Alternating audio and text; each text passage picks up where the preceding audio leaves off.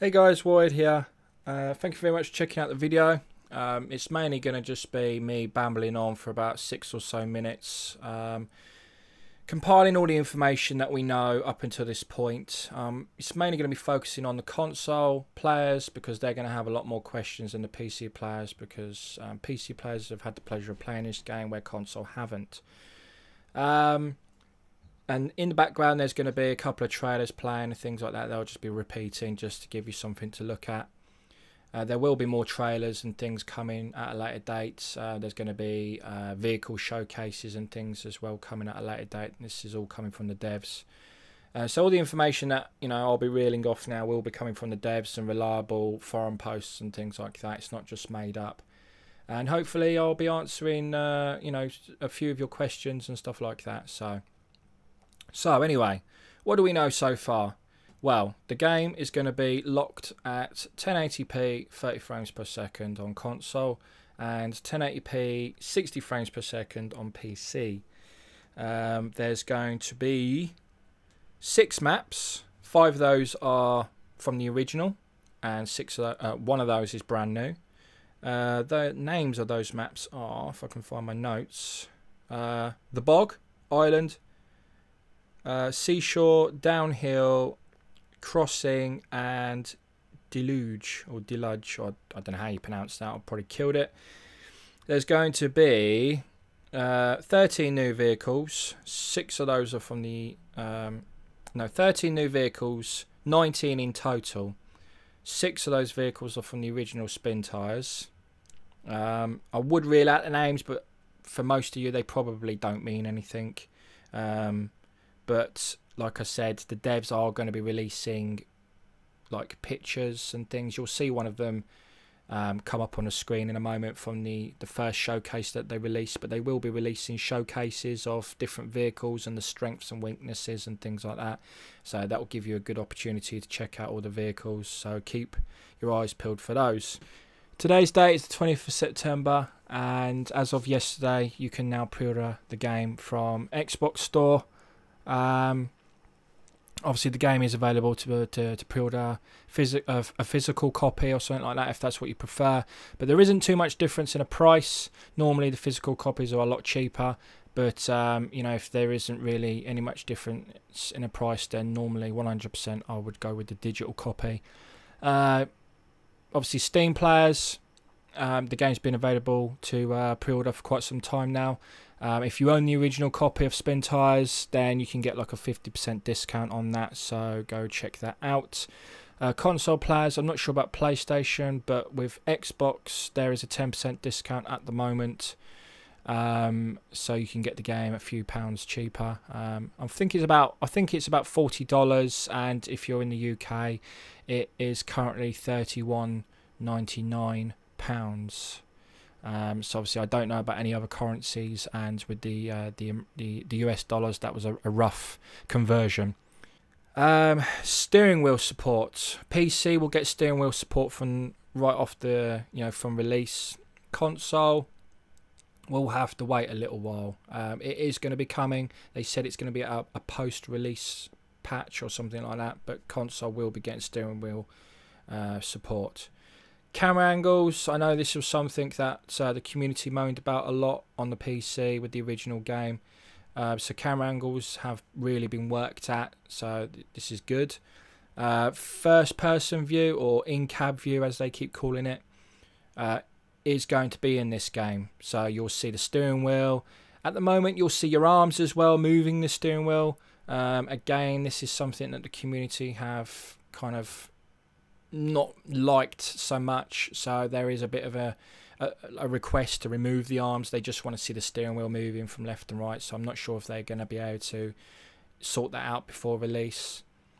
What else? All of the dials and gauges on the dashboard of the vehicles are all fully working as well, so that will really help with immersing you in that environment and in the game as well, so that's good. I'm trying to read through my notes at the same time. Let's have a quick improved physics. So yeah, they want better behaved and increased interaction with the environment. That's their words. So obviously that includes mud, water, vegetation, you know, for greater realism. So that's good. You know, obviously it's got to be quite convincing, you know, if you're driving. The game is based in Russia. Where is it now? I can't remember whereabouts, but it's a Russian themed game. They're Russian vehicles. So that's what the sort of thing you can expect to see. Obviously multiplayer has been confirmed already. I think it was a mod on PC for the original one, but this one is obviously going to be, you know, built into the game. So 4-player multiplayer co-op, and multiplayer saves are going to be available as well, so obviously you can save your progression. Towing, you'll have front and rear winches, but I don't think you're going to be able to use front and back at the same time. So tow trains are going to be a thing. I think they show a clip of that in one of the trailers, so on one of their trailers so far. But you're not going to be able to kind of winch up the front vehicle to a tree and then use that to pull out all of the vehicles from behind. Excuse me. So, you know, the front vehicle, the lead vehicle, is going to need to be, you know, the real powerhouse to be able to pull everyone out of the mud or wherever they're stuck. So what else have we got? So I'm trying to think, have I mentioned everything? There's going to be dynamic day and night cycles, so expect to be driving at night. I'm not sure about weather. Mod support as well, but for not as well, but there's going to be mod support for PC only. Console is still kind of like an open book at the minute, but it's not going to be at release. So it's something that we might, and I mean might, get at a later date. Obviously, the game's had a graphical overhaul from the ground up. Obviously, they're saying that this is a separate game, so it's not Spintires 2, but I find that hard to kind of take in because, you know, they've got 5 of the original maps, they've got 6 of the original vehicles, and they're saying that it's not the same game, it's, you know, a brand new game. But, well, I'll leave that up to the PC players to decide, because they're the ones that played the original Spintires. There's going to be challenge mode implemented as well, but apparently this is going to be where you can play like tougher environments and things like that. There's going to be 9 dedicated maps for this, so I'm assuming there's going to be, you know, 6 maps plus 9 maps, but those 9 maps are going to be locked to challenge mode. What else have we got? I've mentioned new vehicles. I think I've mentioned steering wheel. I've mentioned multiplayer, mods, physics and graphics. They've all been reworked and stuff like that. But I think that's about it, guys, for now. But there is going to be the devs are going to be bringing out, like I say, showcases between now and then. I think they're planning on making another trailer as well, really showing off the in-cab view and all the new camera angles and things like that. So yeah, you know, if I can compile enough information together, I will make another one of these videos.